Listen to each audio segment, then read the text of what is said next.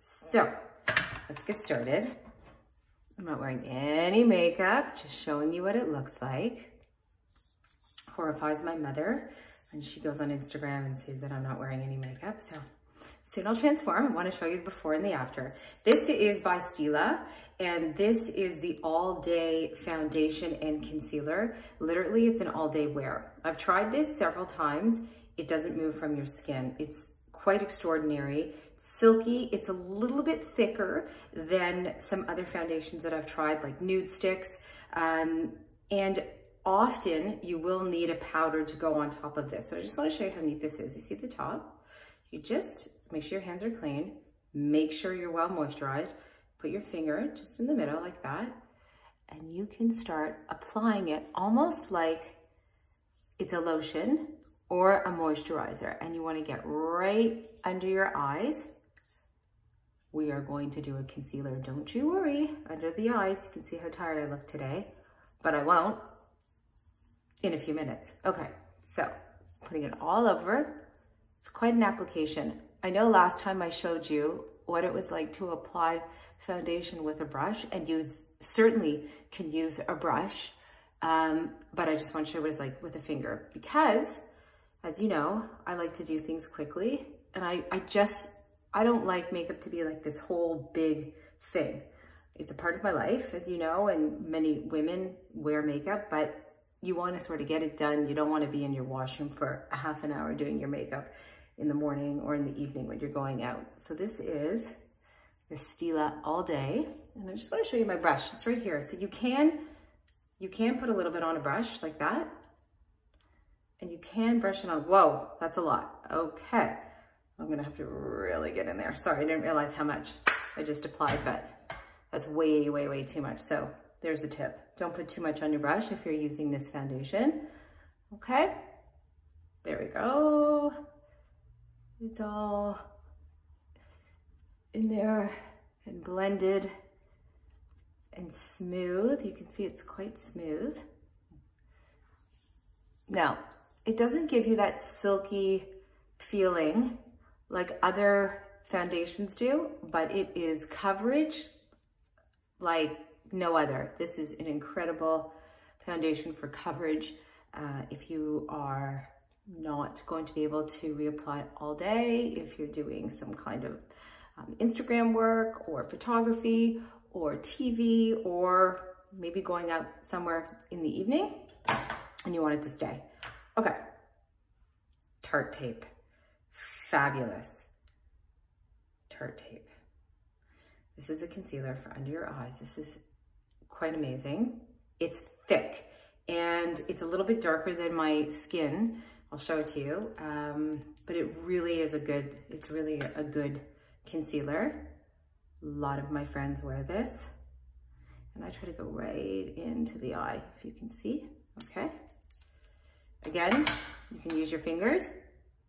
I'm doing this look with fingers today as opposed to a beauty blender, because I already did that with you guys and I wanted to show you something different. And I'm trying to do it in the exact same speed as I would if I was doing this in the morning and I'm on my way out the door. Can you see? It's all going to be blended together very soon. So you pat that under your eye and you really get under your eye. See that? It's coming together. I don't look as tired. Hopefully. What do you think? Not as tired? Okay. Now, I am still on the hunt to find the best pressed powder or translucent powder. I've yet to find one. I know Chanel makes a beautiful one. Charlotte Tilbury makes a beautiful one. They are so expensive, and I don't have a need to use them all the time. So I go to my go-to, which is my Studio Fix. This is what I've been using for 25 years. I know I told you guys about this last time, but I try to be as real as possible, and this is what I use. So I will take this, and you can take any kind of sponge, or you could take, there's a sponge actually under here. You can use this sponge. I don't use that one actually. I just take some kind of sponge here and I just press it like that. So it gives you more of a matte look as opposed to a dewy look. and everything is blended in. And make sure you really get under your eye and in the crease right here under your nose. I hope I didn't just inhale that.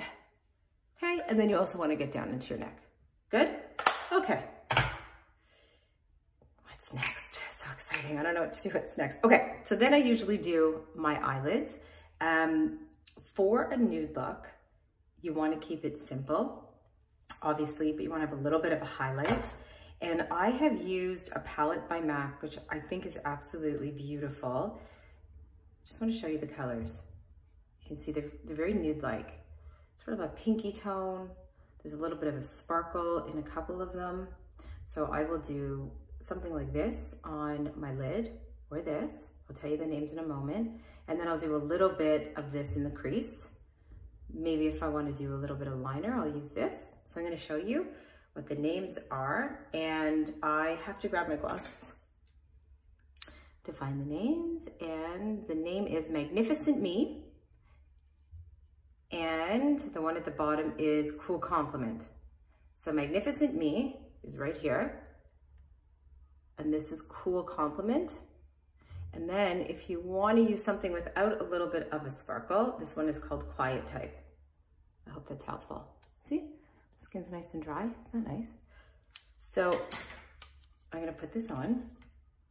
And again, this should not be a whole thing. It should be quick, fast. So a little bit. Magnificent Me on the lid. Just like that. And again, you want to get right into the corner of your eye. I don't know about you, but I have very dark circles under my eyes. And when I'm tired, which today happens to be one of those days, I have quite a bit of darkness around my eye. But I find that when I put some powder in the corner, that seems to help lighten it quite a bit in the overall look. So this is Magnificent Me. And then I'm going to just flip my brush and I'm going to do a little Quiet Type just at the top like that, just like that. And then I'm going to take the other end of my eye brush, my eyeshadow brush, and I'm going to apply, what did I say this one was called? Cool Compliment. Right in the crease, like this, like this. Now that looks crazy, right? Of course. What you need is a blending brush. You can buy this anywhere, any pharmacy, any drugstore, well, not a pharmacy, sorry, a drugstore, any makeup store. You see how it's on an angle? And you're going to blend, blend, blend, blend, blend, blend, blend, blend. See that? And when you think you haven't blended enough, go back and blend more. So then I will take this and I'll tap it and I'll brush it off and I'll keep blending until I get the look I want. If I want less, you just keep blending, keep blending, keep blending. Here we go. Okay. Now we are going to do an eyeliner. I'm going to do an eyeliner. I showed you this before. This is also by Stila. I love Stila, by the way. So this is their chocolate brown liquid liner. You don't have to wear chocolate brown. You can wear any color. When you're wearing a nude lip, you could use a different color eyeliner if you choose. You could also do eyeliner on the inside of your eye. Black, brown, green, blue, beautiful. I'm just going to show you a little trick here. Just going to put a little bit of the brown at the top. You see that? A little bit of brown at the top. Here we go. And I'm going to do this side. And again, you don't want to use that, the point. You want to use it on an angle, on the side. I have never been able to perfect putting eyeliner on my lid, but I'm trying. For you, I'm trying. Okay, this is chocolate brown. I like chocolate brown, and I also like black because I feel like it brings out the green in my eyes. See, green? Some people think I have blue eyes. I don't. They're green eyes. And here's another trick. You can use some eyeliner if you want for under your eye. You can put eyeliner inside your eye. I use, this is also another angle. This is an eyeliner brush. I go to the same palette, and you can choose any of the darker colors for that. You can even do a lighter gray, but I don't like gray on my eyes at all, but I like chocolate brown. You can wet it. That will make it more intense. I do not wet. So I'm going for the lighter chocolate brown, which is the cool complement, which is already on my lid. So it's a little matchy-matchy, but it does the trick. See? And you can go all the way in like that, if you'd like, or you could do halfway. Last time I posted about my eyelashes, about mascara called They're Real by Benefit. I want to show you another incredible mascara by Benefit called Roller Lash. See that? Unbelievable. Now, I don't know if you can see, but these are my eyelashes. I swear, these are mine. See? I get asked all the time, are those your eyelashes? And they are. And we're going to just put that on quickly. Again, mascara should not be a huge chore, right? And the difference between this mascara and the other mascara is the other one is for fullness and this one is for length. So I thought I would just show you the difference. I'm not in love with long bottom lashes. Sometimes I leave it because it looks a little spider-like, but I think this is nice for a nude lip, just to give a little bit more mascara, but it's nice. And then here's the trick, and I say this to people all the time. If you're going to do a nude lip, you don't want to look withdrawn. You don't want to look like you're sick and you're pale. So it is a lot about the blush and your lips. Your blush has to get your apples. These are your apples, your cheekbones. It's a big deal. So I discovered this beautiful pink, also by MAC, called Into the Pink. You can see that, Into the Pink. I discovered it in January, and I have been wearing this almost every day. I'll show you what this looks like, just a little on the apples. See, on the apples? If you feel like it's too much, you can take, again, a sponge and just pat it a little bit. Now, you also can put a bronzer in various parts of your face if you're feeling a little pale. I think this looks okay. My go-to right now, lipstick, I've had two lipsticks that I have had go-tos for many years. Again, I'm at MAC, and then the other one is by Stila. This is a matte, it's called Sheer Patina, and you can also get Satin Patina. And this is a nude pink. They're pretty. I think it's very pretty. And you have a couple options. We have a couple options here to show you. So when I started doing this several years ago, there were a couple makeup artists that thought I was bananas. And they would say, take that off your lips. That does not look good. However, I still use it and I love it. And I use variations of this. This is a dark lip liner, also by MAC, called Stone. And I'm going to show you what it looks like. What this does is it gives some contrast to the lips a little bit.